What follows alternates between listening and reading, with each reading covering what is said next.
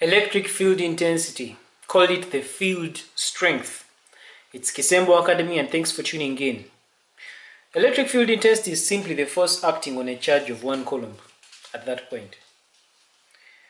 We have explored before an electric field and what it means. It is simply the area where the electric strength is felt. So the electric field intensity is simply the force that is acting on a charge of 1 coulomb that is placed at that point.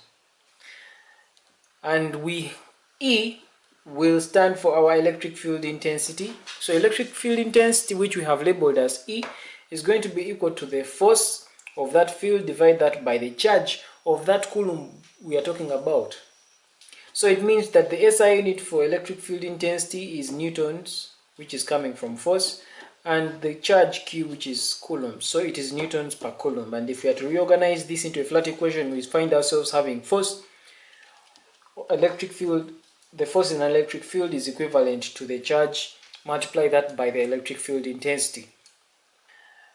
We are deriving E is equal to intensity is equal to 1 over 4 pi epsilon naught times that. Now we are having 2-point charges here. We are having charge Q naught and we are having charge Q1. They are separated together by a certain distance. Let's call that distance R. The distance of separation between Q0 and Q1. Now, the force that is acting on Q1 due to this is going to be gotten using Coulomb's law of electrostatics, which states that for 2-point charges, the force that is between them is directly proportional to the product of those charges and inversely proportional to the square of their separation, and that is what exactly we used here, that the force F on Q1 due to Q0 F is going to be equal to 1 over 4 pi epsilon naught times Q0 times the product of the charges, divide that by the square of the separation. Like we had earlier intimated, 1 over 4 pi epsilon naught, this is a constant, and by experimental observation it is equivalent to 9 times 10 to the power 9. But knowing that the force acting on Q1 due to Q0 is this, we are interested in finding the intensity at this point. So the intensity E at Q1 is going to be the force acting at this Q1, divide that by the charge Q1, which we have illustrated here, that the intensity due to Q1 is going to be equal to the force that is acting on that Q1, divide that by that charge Q1. And the force is what we had already illustrated here before. So we substitute for F, we put this. So it's going to be Q0 times Q1 over 4 pi epsilon naught times R squared, divide that by Q1, which is so happens to be the charge, which is that. So continuing with our arithmetic, we end up with this arrangement. We find the reciprocal of this, giving us 1 over Q1. This goes with that. You remain with our formula for intensity of a point charge E being equal to Q0, divide that by 4 pi epsilon naught times R squared. Now, let's take note of a few things. That the electric field intensity will act radially outwards for a positive charge and radially inward for a negative charge. Let's look at a worked example. We have an example here. We have a point charge here and a point charge there. This is 4 microcoulombs, and we are being asked to find the intensity at B.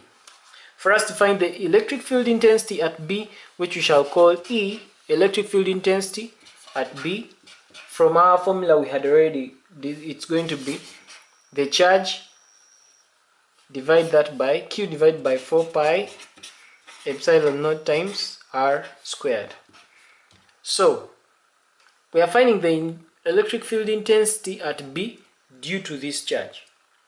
So the value of Q here is the value of the charge which is having the electric field intensity, which is causing the field intensity. So in this case, our value of Q is going to be 4 times 10 to the power negative 6, because it is microcoulombs, Divide that by r squared. What is r squared? It is 5. Converting this to meters is going to give you 0.05 squared.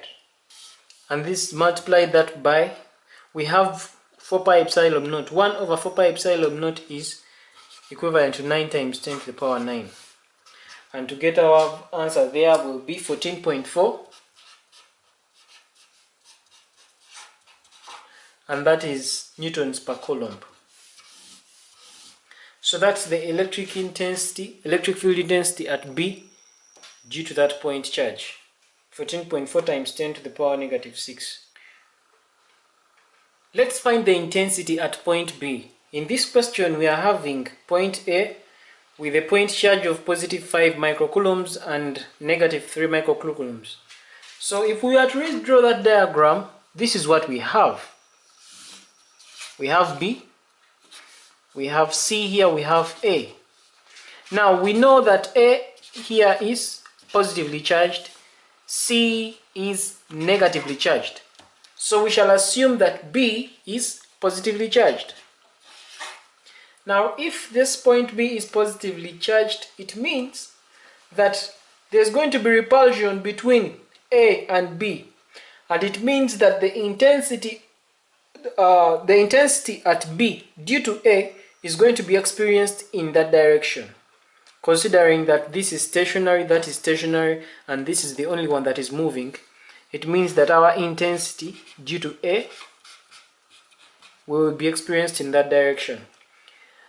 Likewise, if we look at point C, it is negatively charged according to our question, negative 3, and this B is positive. Since this is positive and that is negative, it means these are unlike charges, so they will attract.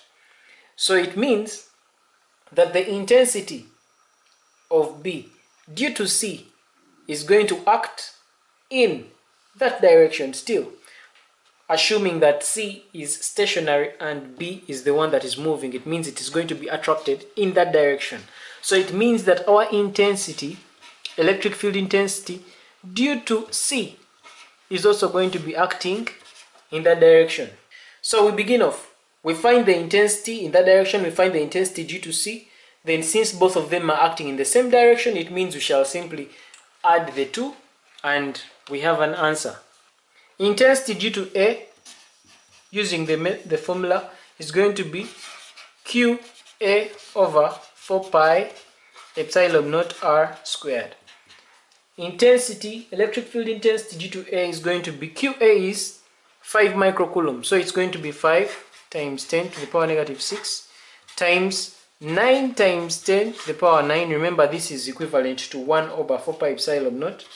Divide that by R squared. This is 10 centimeters. Converting that to meters is going to give us 0.1 meters. So it's going to be 0.1 squared. And our answer will be 4.5 times 10 to the power 6 newtons per coulomb. We go on to the next. The intensity due to C. This is simply going to be QC over 4 pi epsilon naught R squared. That's going to be, our QC is 3.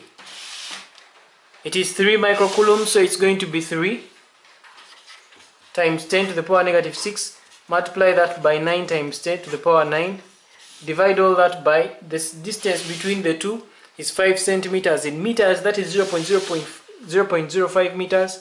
So it's going to be 0.05 meters squared.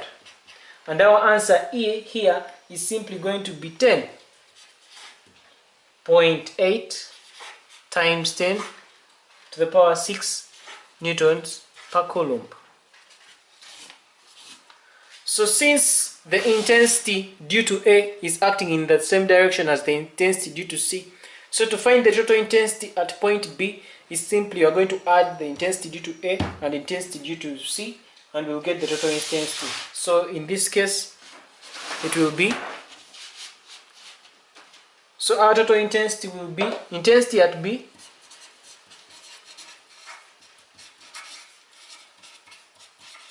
is going to give us the intensity due to A plus the intensity due to C. and that is going to give us 4.5